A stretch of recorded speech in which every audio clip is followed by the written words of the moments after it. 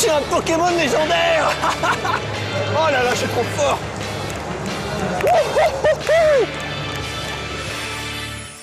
Visiblement, Josudio a l'air très content de son nouveau Pokémon Darkrai niveau 50. Il va pouvoir frimer devant tous ses potes Pokéfans. C'est à Japan Expo que José a pu l'obtenir. Nintendo était présent à cette convention et en a profité pour distribuer Darkrai le légendaire. Je rentre. Et là, il y a un monsieur qui me dit bonsoir.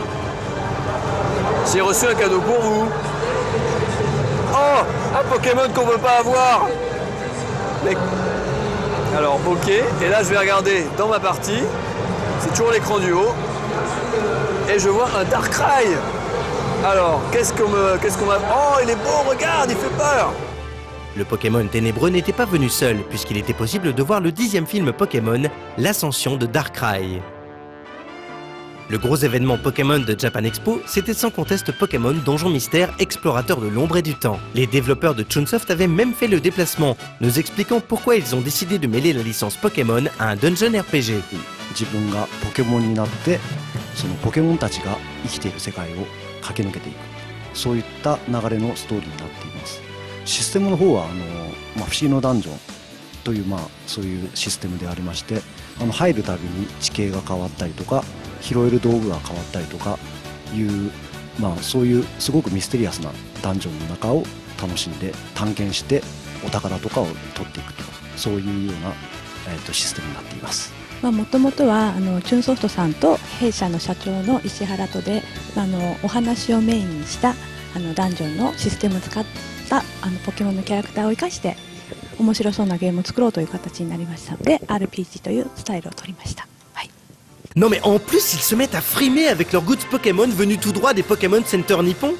ポケモンセンターというのはゲームの中に出てくるんですけども本編のポケモンセンターっていうポケモンを預けて回復させたりとか、ポケモンをこうやり取りしたりとかするそういう場所があるんですけどもそれをリアリティを持って作ろうという形でお店にして、そこにはポケモンオリジナル商品を中心にお店を作りました。で販売してるだけでなくいろいろなポケモンを配布したりとかサービスを行ってより子どもたちとかお客様に喜んでいただけるような情報発信基地という形で作りました。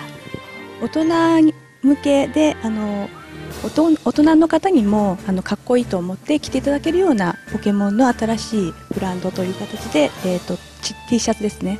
Profitons-en pour voir chez nous ce qui se fait en matière de jouets Pokémon. Chez Bandai est sorti le Pokédex version Diamant et Perle. Ce jouet est indispensable pour tous les traqueurs de monstres de poche, grâce à son encyclopédie intégrée. Impossible de ne pas connaître les points forts et points faibles de tous les Pokémon de Sinnoh. En plus de ça, il y a des mini-jeux comme le jeu de mémoire, mais aussi un labyrinthe où il faudra trouver les Pokémon qui y sont dissimulés. Pour les plus vindicatifs, il y a les Pokéballs lanceuses. Chacune est une réplique de Pokéball existante. Il faut charger et tirer! Le gagnant est celui qui fait valdinguer son adversaire. Dans le même ordre d'esprit, il y a le Pokémon Battle Stadium. Chaque joueur dispose de 6 Pokémon et d'une tour de lancer. Il faut faire preuve d'une acuité exceptionnelle et éliminer tous les Pokémon de l'adversaire à coups de billes. Celui qui a décimé l'équipe adverse est déclaré vainqueur. Pour les plus solitaires, il y a le Dialga lanceur de gyro-ventouse. Ça fait rire dit comme ça, mais c'est très sérieux. Si la figurine est très jolie, ses capacités de lancer ne le sont pas moins.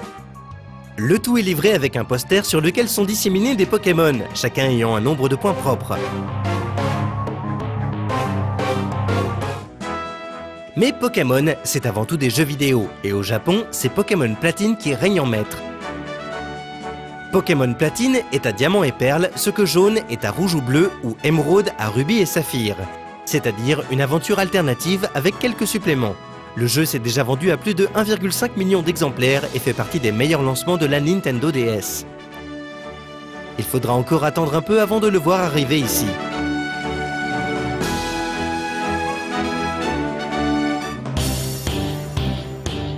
Mais en France, c'est le prochain épisode de Pokémon Ranger qui sort bientôt. Une aventure où il faut chasser le Pokémon au stylet. Le 21 novembre, la chasse ouvre à nouveau ses portes pour tous les gens désireux de connaître tous les mystères des Pokémon.